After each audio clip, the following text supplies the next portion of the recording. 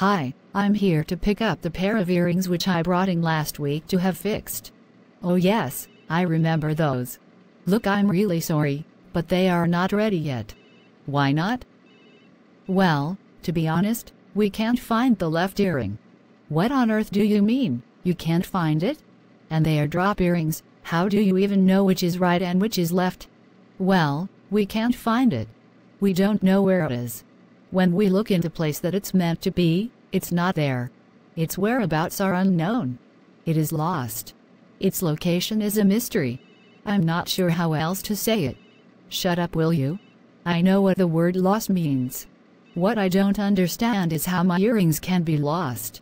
I brought them here in a little plastic bag, gave them to you, and you put them in the safe. How can they be lost? Well, the thing is, they are very pretty earrings, with all the diamonds and rubies and stuff. I know. That's why I want them back. Yes, well, the thing is, the boss's daughter had her year 12 formal a couple of weekends ago. Oh, those stupid formals. Paying $1,000 for a dress, and for what? Just because they finished school. It's ridiculous. Anyway, the earrings were perfect for the daughter's dress.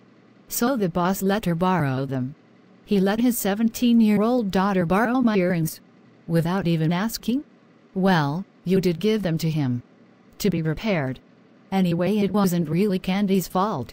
She was dancing with one of the guys and jiggling up and down like the kids do because they have no idea how to dance, and the earring must have jiggled loose.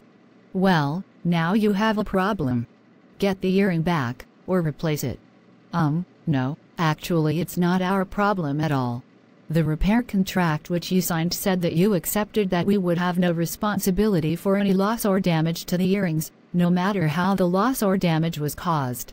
So you're really just going to throw me under the bus here? Don't blame me. You should read stuff before you sign it.